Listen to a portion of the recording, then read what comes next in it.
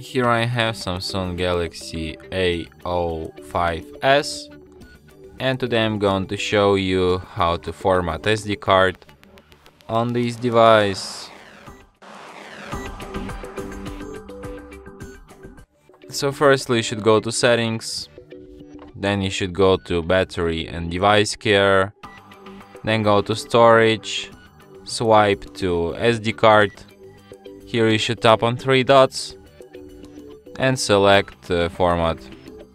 Then confirm it, and after a few seconds SD card will be fully formatted and ready to be used anew.